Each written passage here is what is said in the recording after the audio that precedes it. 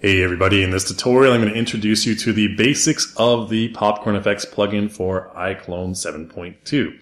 Right, so there's a lot of stuff to get through. I'm going to start from the basics and explore the various new stuff that will be included. So let's just jump right into it by introducing the new folders that you'll see in iClone 7.2. So over in your Set tab, under your particle folder, you'll find a number of different separate folders. Let's just expand this a little bit since this is what we're focusing on right now. In the legacy folder, we have all the particle effects from iClone versions 3 through 7. You can find all this stuff right here. Really cool particle effects that'll take you down memory lane if you're a long-time iClone user. Okay, so these are the various stuff we've accumulated through versions 3 through 7. All right, so these are the legacy, all the legacy folders, the typical traditional iClone stuff. All right, and then we'll also have the PopcornFX learning samples. Okay, so this will come with the plugins. And in the Learning Samples folder, you'll find functions. So the emitter settings right here, these are basic, the very, very basics. These basically, each one corresponds to a separate attribute that you can find in the settings that we'll explore a little bit later. So each one is a very, very basic and simple explanation of one separate parameter or attribute. And we'll talk about those a little bit later. So there's particle settings here as well. We'll explore these more in part 2 of this tutorial. And there's text as well. Okay, and beyond that, in folder 2 here, called Applications, we have the functions expanded upon, and they're more beautiful, and now they're being used in some really cool samples like this. Okay, so you can see some nice ribbon stuff, some text emitter projects. You even have the matrix digital rain and stuff. So there's a number of different kind of samples here that expand upon the functions. So the functions are the very basics, kind of explain the concepts, and the applications are the more beautiful and awesome looking examples. And we'll explore those again, like I mentioned, in part 2 of this tutorial. Okay, and below that we have the PopcornFX Library 40. This is a content pack that you can purchase from our content store. Some really, really cool stuff in here. There's a lot of different cool magic effects. Basically stuff you could use for almost any project. A number of different nature things, like some really cool stuff in here as well, like or bugs crawling on the mesh. I think that one's really kind of creepy and cool. Weapons and explosives here as well. Just basically anything you would possibly need for your project. VFX, various VFX as well. Okay, and beyond that we have the PopcornFX Super Tools. Now these come with the plugin, like I mentioned. And there's the distortion emitter, mesh emitter. This is where you can start from your own custom basic template and kind of build upon that. And we'll talk about that a little bit later in this tutorial. Now, the one we're going to be using for this tutorial is the texture emitter. Since there's a lot of parameters we can go through and explain. So let's go ahead and just double click that and add it to our scene root. Okay, and let's make our library a little bit smaller here, something like that. Okay, and if I press the W hotkey, it'll find our little gizmo there, our little dummy for our popcorn emitter here. So this little dummy here is basically where all the particles will emit from to start off with. Okay, so that's all it really is. Don't have to worry about what color it is, what shape it is. This is just basically where the particles come from. Okay, now to take a look at the attributes, to find all the stuff that you can customize, you need to go over here to the Popcorn tab. All right. And you'll find a number of different sections here. The emitter settings right here. Now the emitter and the emitter settings sections, this is basically for adjusting the area or the shape of your actual emitter. Now you can use a mesh as an emitter, you can use a various preconceived area as an emitter, and there's lots of different values you can go into. We'll talk about those a little bit later on. And then there's particles. There's particle mode, particle, and particle settings. All right, now these correspond to the actual emitted particles that emit from your emitter, I guess. Okay, so this is where you modify the actual particles themselves. And there's a couple of examples up on the screen for you here. All right, so let's take a look at basically changing your particle textures first. So since we're focusing on changing the particle texture first, we need to go into particle. All right, so in the particle section here, we'll talk about particle mode a little bit more in separate tutorials. We'll deal with it a little bit in this one. Okay, so in particle, you'll find a couple of different items here in a particle column and a type right here. So basically what the additive 1 means and additive 32 means, this is basically under particle mode, you'll see a sprite atlas. It says use 8x4 sprite atlas. Now, if I simulate this, you can go up here and click this button, or you can press Shift S, which I'm going to be doing in this tutorial since it's a lot easier, okay, you can see we're emitting some numbers. You're probably like, where the heck did those numbers come from? Well, they use a sprite atlas or a sprite sheet in this additive 32 section in the resource list. Okay, you can see the numbers right there. Okay, now they're currently restricted to 1 through 4. You can see the sprite max is set to 4. You can set that to like 5 or 6, and you'll see 6s and 9s and stuff start to come out as well. Okay, so don't worry about that for now. Let's just leave it back at 4. Okay, so that's where that's all coming from. Now, if you deselect, use 8x4 sprite atlas, it's going to be emitting these like weird looking ovals. You're probably like, where do those come from? Well, these come from this additive section right here with this little diffuse map in the diffuse channel, okay? And then there's some alpha blend channels and stuff as well. We're not going to worry too much about those right now.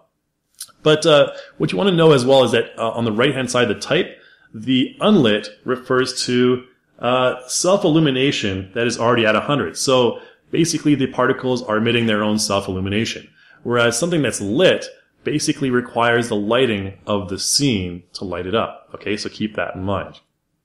All right, and then we have the align mode. You can face the camera, vertical, horizontal. We talk about that in a separate tutorial. And the blend mode. So here it's additive, so you set it to additive. You can set it to alpha blend right here, and that's this one right here. Okay, and you can set to you can see it's at lit right now, so it's needs the light from the scene to light it up.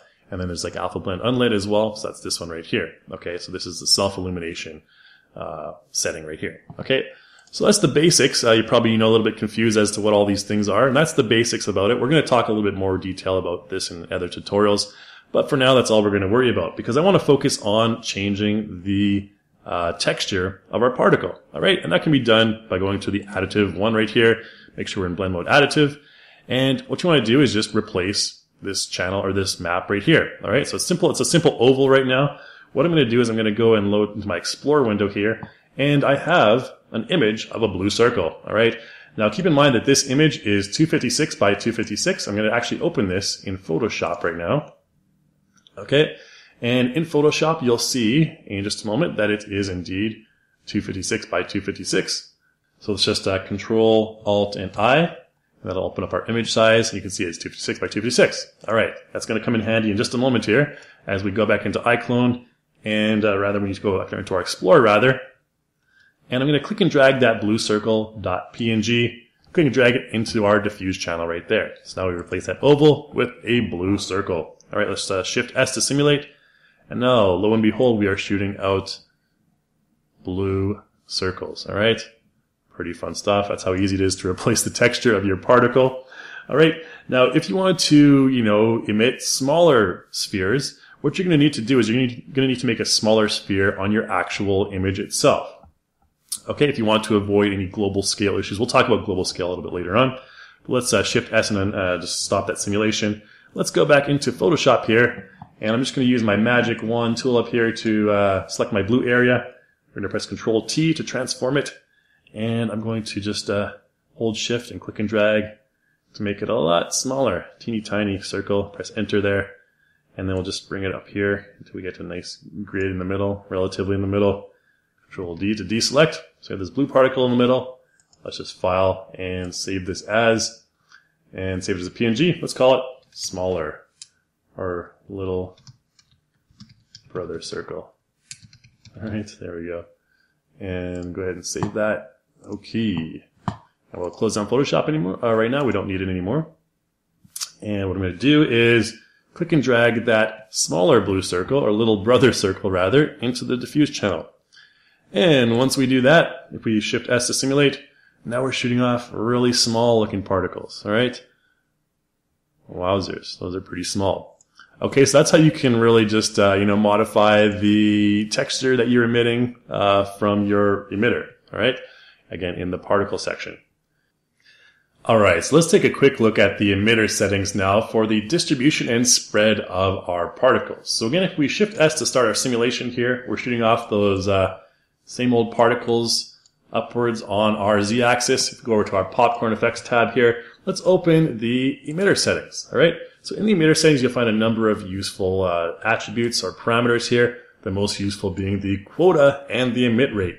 So the quota is essentially how many particles can be on the screen at once. And the emit rate is the rate at which those particles are emitted, essentially. Okay, so if we changed our emit rate to 5, we're going to be shooting off less particles. As long as the quota is higher than the emit rate, you don't really have to worry about the emit rate being affected. It's going to constantly shoot off the amount of particles that you have on the emit rate. All right, so there's not going to be any interruptions. All right, we could change that emit rate to something like 50, and then we'd have even more particles being emitted, or even a value like of 100, and even more particles being emitted. Let's change that to a value of 500, and you can see we have a much thicker stream of particles emitting from our dummy. Now, if we change the quota in this example here to like 200, for example, we're going to be shooting off particles intermittently because there's only allowed to be 200 particles on the screen at once.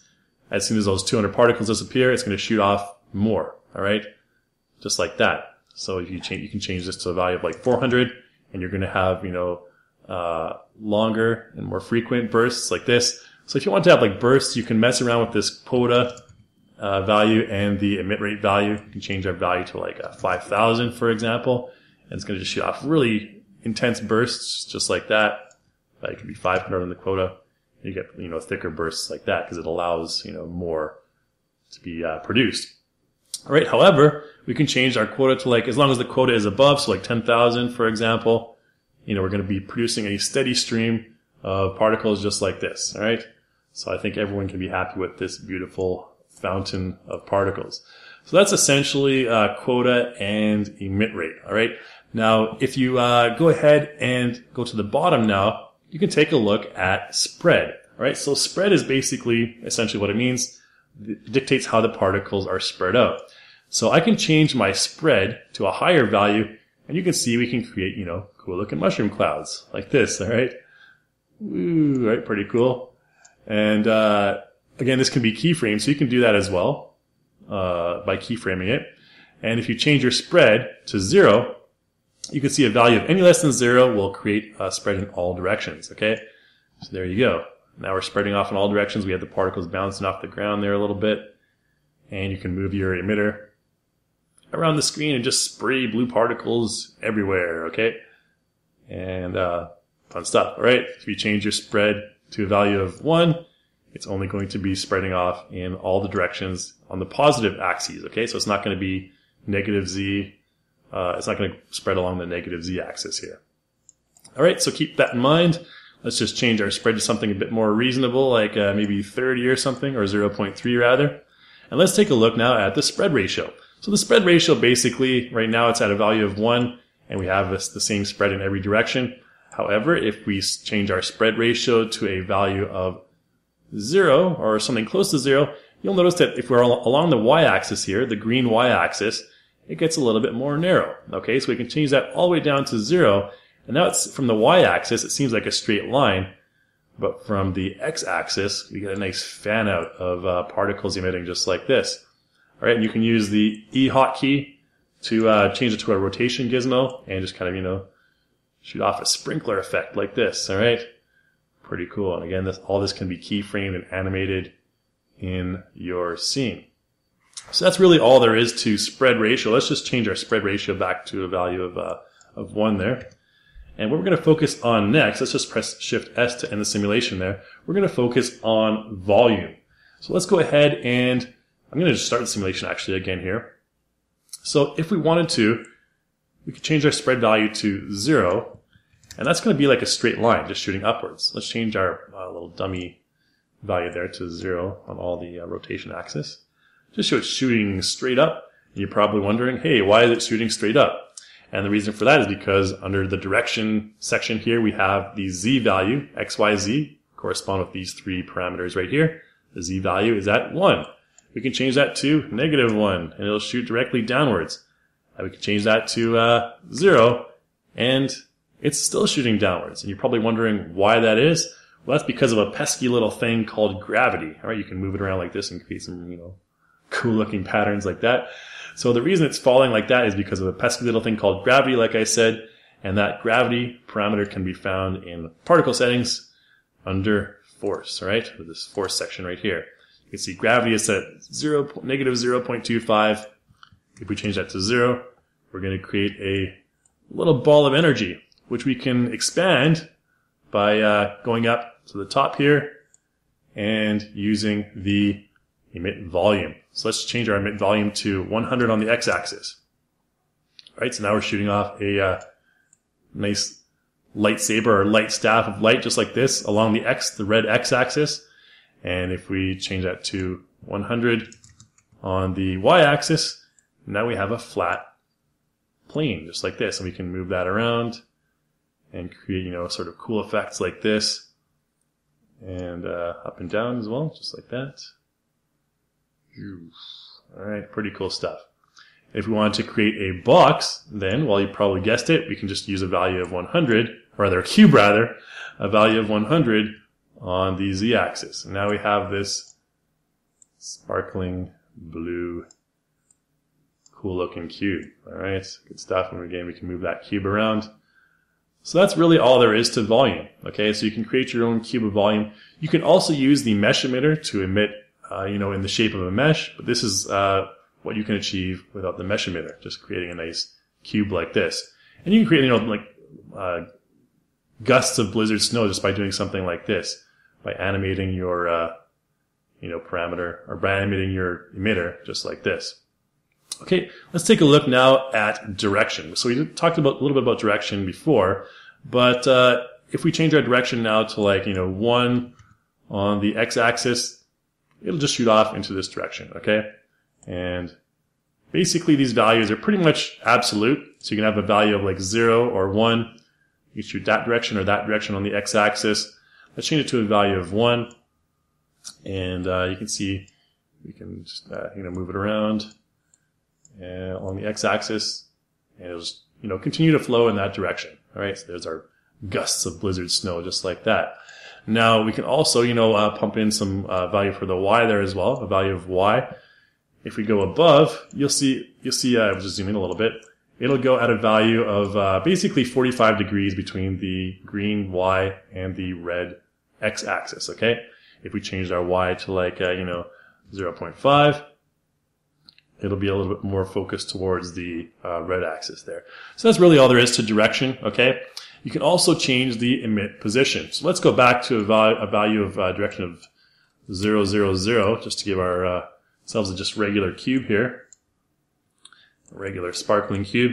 Now the emit position just basically dictates where, in relation to your emitter dummy, the emission takes place. So if I change this value to maybe 1 on the x-axis, it's going to be, rather than 100 on the x-axis, it's going to be 100 units forward on the x-axis, just like this.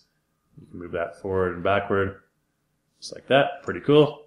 You can also change it to positive 100 on the z-axis, and it'll be up there. All right, so the blue z-axis. It's pretty straightforward. You don't really need much more of an explanation than this. If you change it to plus 100 on the y-axis, it'll be over on that direction, okay? Negative 100 on the z-axis, we'll take it down to there, okay? So negative z on the z-axis right there. Pretty simple, pretty straightforward, pretty standard stuff. Let's go ahead and take all those values back down to 0. There we go. And that's really about all there is to these parameters, guys. That's all I really wanted to focus on in this tutorial. In the second part of this tutorial, like I mentioned, we'll talk about the functions and turning them into applications and, creating some really cool looking effects. But for now, that's all I really wanted to explain to you is these basic emitter settings and all that fun stuff. So make sure you check out our other videos on our YouTube channel and our forums at forum.reallusion.com. And I hope to see you in the next video.